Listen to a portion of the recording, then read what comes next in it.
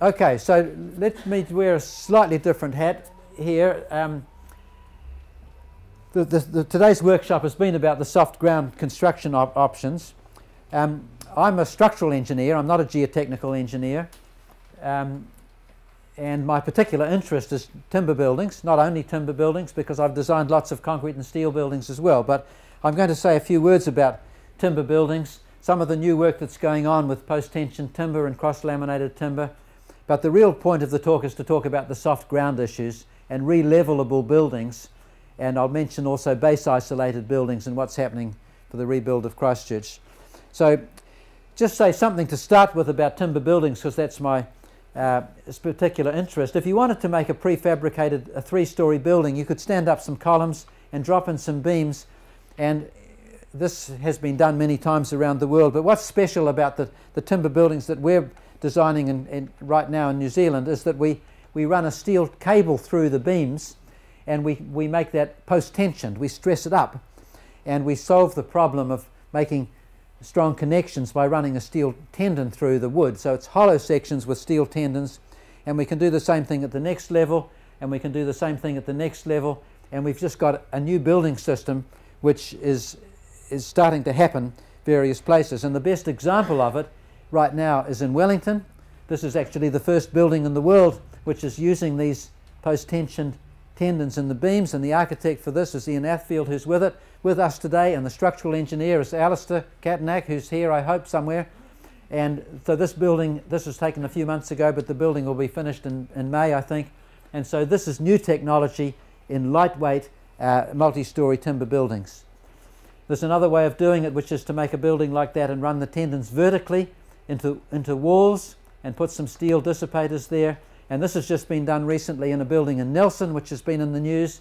This is the Nelson Marlborough Institute of Technology, designed by ISJ Architects and Oricon Consulting Engineers. That's the building under construction, and that's Carl Devereaux, who's now with Sierra, looking at the anchorages. So there are new ways of building timber buildings. That's just to tell you one way around it. We've done some tests in our lab of these buildings. This is a 2/3 scale building that we built in our lab, and the person who did all the work on this is Mike Newcomb. Are you here, Mike? Yep.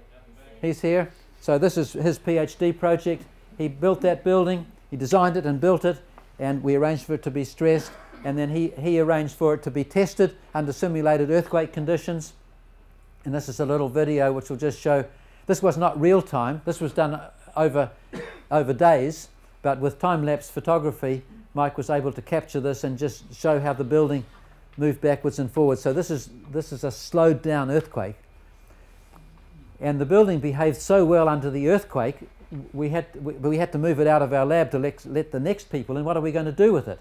Well, the decision was made to actually dismantle it and re-erect it, and it's now sitting on the lawn at the campus there, and it's the head office for STIC, the Structural Timber Innovation Company. It was put up like that. Tom Craig, architect, and Holmes Consulting did the engineering of it, and Mainzeal Construction built it, and there it is, and that's the finished building. If anyone's interested, we can arrange to go and have a visit. And that's Robert Finch sitting at his desk, because that's now the head office of that building. So that's pretty much on timber, except there is a new timber product which is coming. It's about to come to New Zealand, and it's called CLT, cross-laminated timber. Some people call it XLAM. And so it is panels, it's like very thick plywood. Now, Chris, is Chris going to be talking after me?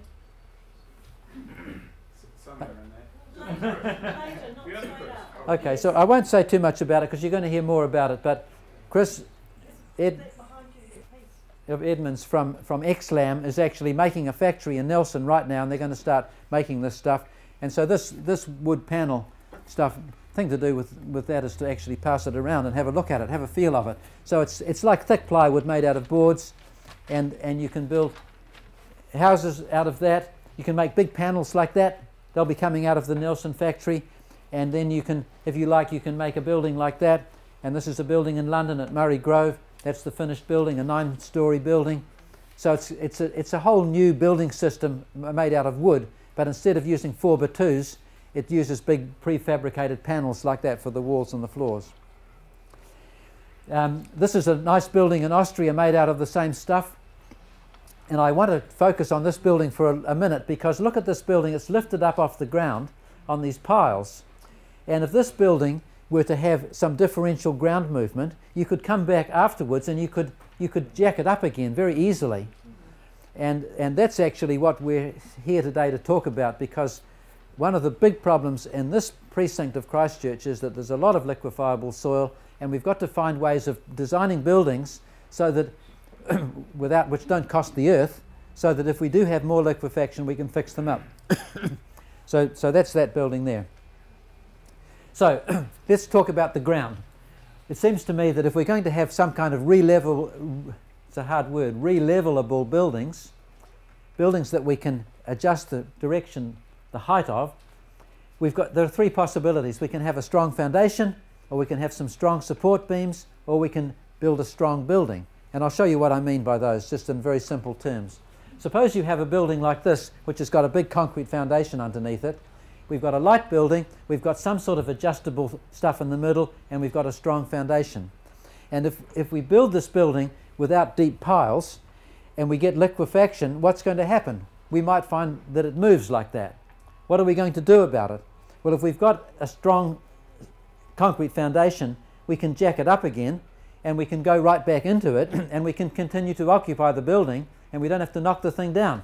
And that's sort of Di's vision, if you like, for the Peterborough village, is that we can do that kind of thing.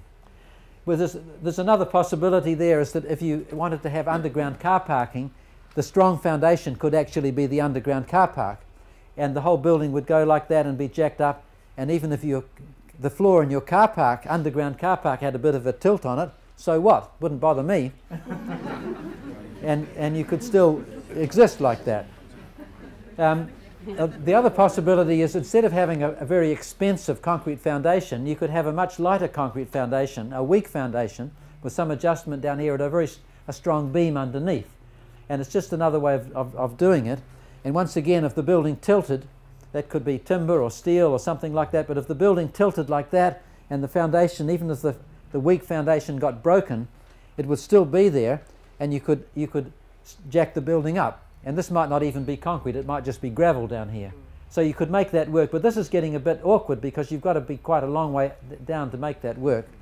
So let's look at another way. If we made a building out of those wood panels, those panels I was telling you about, we could actually put the panels into the building itself and make it like a box. So we have a strong building, and we have some adjustment, and we have a weak foundation. We don't have to spend all that money in the ground now, not as much as before. And so once again, if it tips, it always seems to tip the same way in this earthquake, doesn't it? So if it tipped over there, once again we could have access to jack it up and make it work like that. So there's a whole lot of different options, and all of this is very much dependent on geotechnical engineers designing foundations down here, raft foundations or piled foundations, different ways of doing it, or fixing the ground, compacting the ground, or doing something like that. Just a few examples to finish off. 2009 they had a big earthquake in Italy, in L'Aquila. I had the chance to visit it last year, and when I went around the streets of L'Aquila, there were hundreds of buildings, all damaged, but all propped up with temporary propping. It's a stark contrast to Christchurch. In Christchurch, if in doubt, knock it down. In Italy, if in doubt, leave it up, and we'll find a way of fixing it someday in the future. So there's whole city blocks all propped up like that. But the other interesting thing there was that a lot of people lost their homes, and so what Berlusconi and his boys did is they said, let's rebuild houses, and they rebuilt houses for 15,000 people in a year. And the concept was to have some underground parking, like I was talking about, with a concrete slab which had some kind of base isolation on it, and then they called for a competition to build 3 or 4 story buildings on top. And I went to have a look at some of those. So this is under construction. It's a greenfield site, concrete slab, reinforcing, and then these are the columns, and then on top of that they have these base isolators which are dropped onto the top of the column. So those are things that will move. And where's Jared? Remember, we went to Christchurch Women's Hospital and had a look at those under the Women's Hospital. Same concept. They'll be in the extras. They'll be in the extras. The only building in Christchurch that has base isolation is Christchurch Women's Hospital, and it's a very similar system to this. So this is what you can do, but this is on a smaller scale, you see. And then what's happened now is that these buildings are all occupied. That's the car parking there. If you upstairs, it's like that or like that. All these lovely apartments with families living in them. But you can imagine this. If this was to have some differential settlement, you could come in here and you could readjust it and fix it up. So that's the kind of concept that we're looking at. As far as rebuilding Christchurch is concerned, there's some interesting jobs coming on. This is just round the corner in Victoria Street. Jasper and Jade are designing that. This building doesn't have what we're talking about, but nevertheless it's a pre-stressed timber building of the site, the kind we're talking about. But this is interesting because this is the old St Elmo Courts. When I was a consulting engineer, my office was up there on the second floor. It's gone now. But this is the artist's impression, Rick Proco's new artist's impression of the new one. And this is going to be base isolated, and it's also going to have some pre-stressed timber components. It's a mixed hybrid building with timber and concrete. So that's all happening.